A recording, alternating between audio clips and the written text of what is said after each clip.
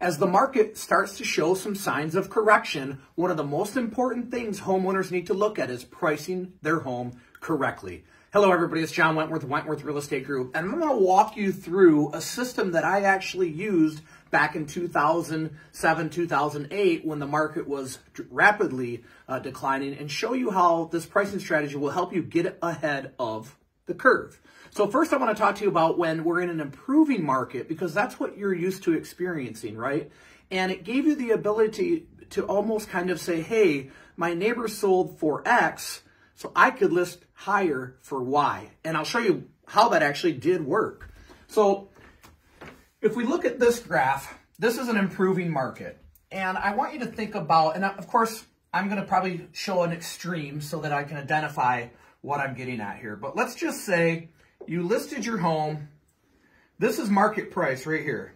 So this line would represent where your home will sell at on a pricing diagram. And let's say you chose to price a little bit higher than your neighbor, right? And time, maybe this is 2 weeks, 4 weeks, maybe this is 2 months. Time caught up as the market continued to improve and it intersected with your price and your home sold.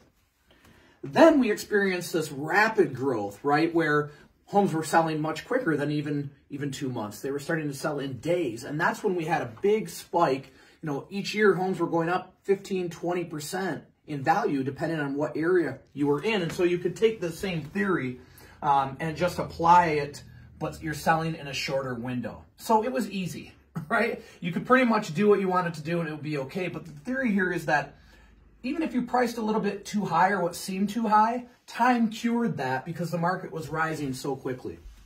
Now we're in a market that is, you know, it's correcting. It's pulling back a little bit. And one of the problems that I'm seeing right now is sellers are still using this strategy. And so homes are starting to sit. If you jump on Zillow and you throw in your zip code, you're going to see a lot of homes that say price reduction.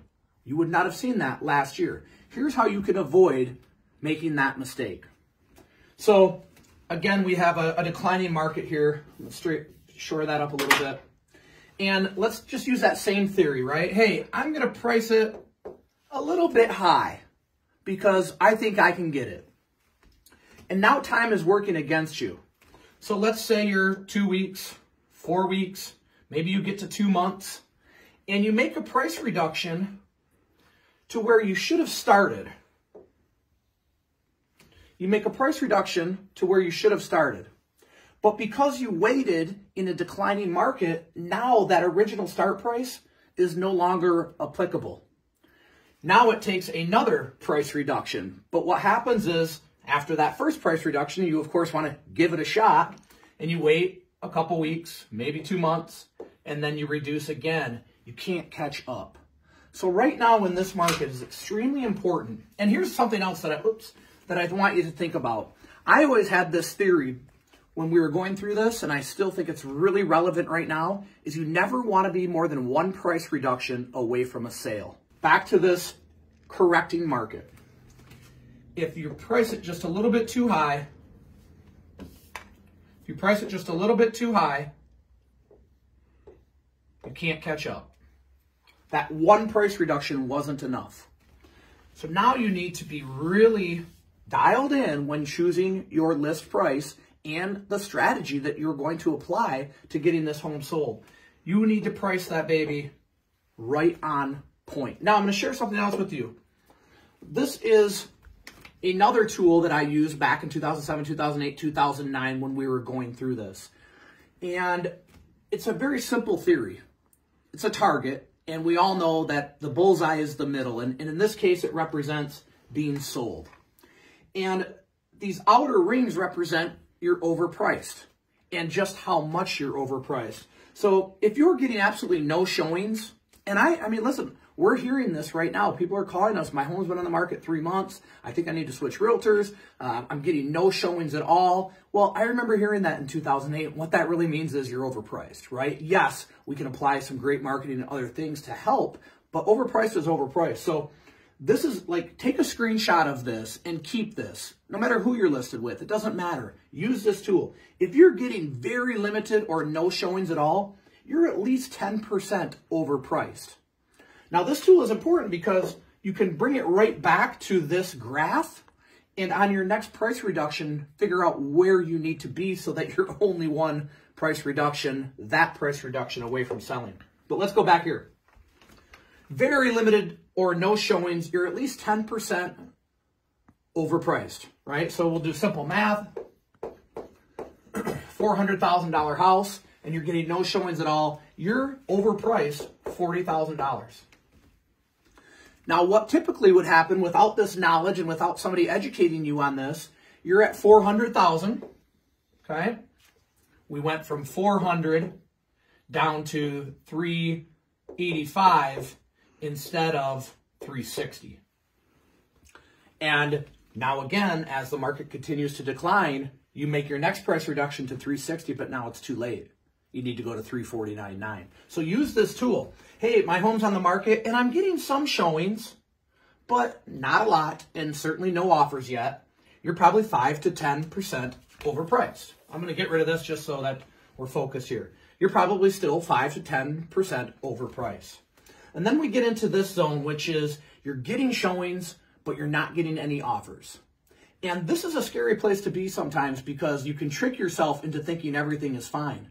But you really need to be paying attention. Like, if you're getting 4, 5, 6 showings in a week and you're still not getting offers, well, then you've got to be able to address that price sooner than later.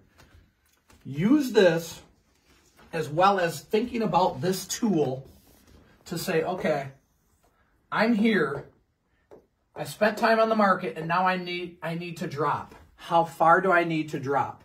And you move right back to your graph and you say, oh, well, I've had very limited showings. I know I'm at least 5 to 10% off. And then you take your number of whatever you're at. Let's say you're at 400. And you decide, you know what? I'm probably 10% off. And you drop what feels like a little bit larger drop right away, but you're only doing it once, and then you're procuring a sale. Here's another little trick that I always like my sellers to use, right? Inside of our organization, we have great systems and plans and processes, thoughtful, so that we're making good choices. Don't lower your price on a Monday or a Tuesday or a Wednesday, right? The same way we bring all of our new listings to the market on Friday, you should be going into that next price. Like, I could have a conversation with the seller on Monday.